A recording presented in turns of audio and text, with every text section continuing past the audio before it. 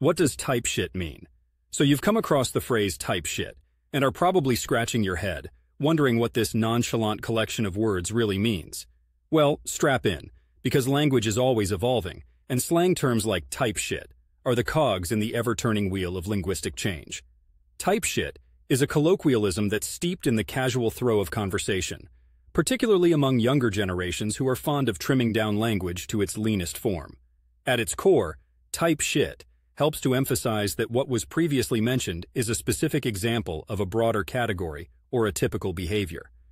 Imagine you're chatting with friends about a particularly grueling hike in the forest, one where the mud is slurping at your boots, and the rain is writing its memoir on your jacket. You might say, "We were dealing with slippery slopes and hidden roots, the usual outdoorsy type shit." In that sentence, type shit signifies all the standard experiences and challenges associated with hiking, without having to list them all. It's almost like a verbal shortcut or a way of saying, "I won't bore you with the details, but it's the kind of stuff you'd expect." This informal expression can inject a touch of personality or attitude into the conversation, and it's as malleable as Play-Doh. You can shape it to fit almost any context. But it's not just for negative or challenging situations either. You might hear it in positive contexts too.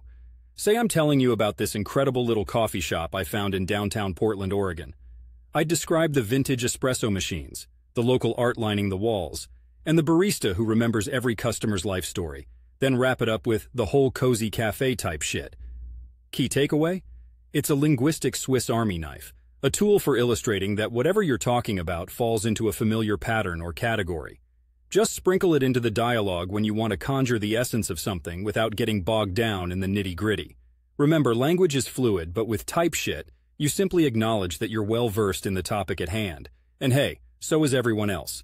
Helps to keep the conversation flowing type shit.